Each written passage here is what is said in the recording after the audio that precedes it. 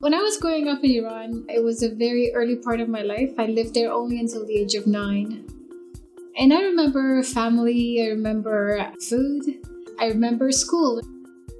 When I was 8 years old, my family traveled for a short period of time to Spain.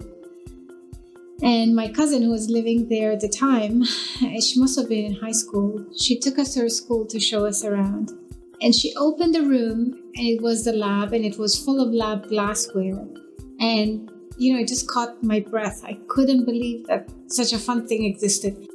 That memory of a kid in an empty lab has stayed with me for now many, many years.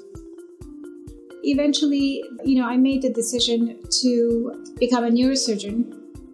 And I remember very well that I spoke with a lot of people to ask their advice.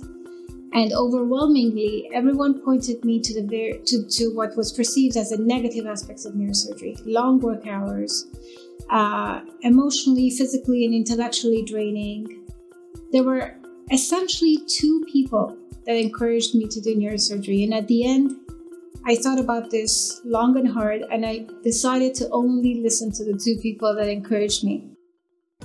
Many times in my career, both as I was training and also as a staff neurosurgeon, I've been the only woman in sight.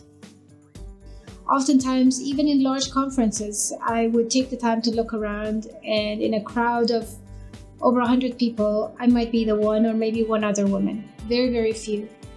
I was the first woman hired at the Toronto Western Hospital when I started here as staff.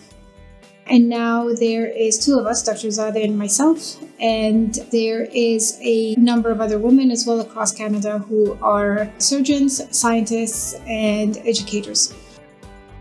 The field moves slowly. What I do feel, though, is that every time someone takes a step, a woman takes a step in this area, we open the door for others. And the next door becomes a little bit easier.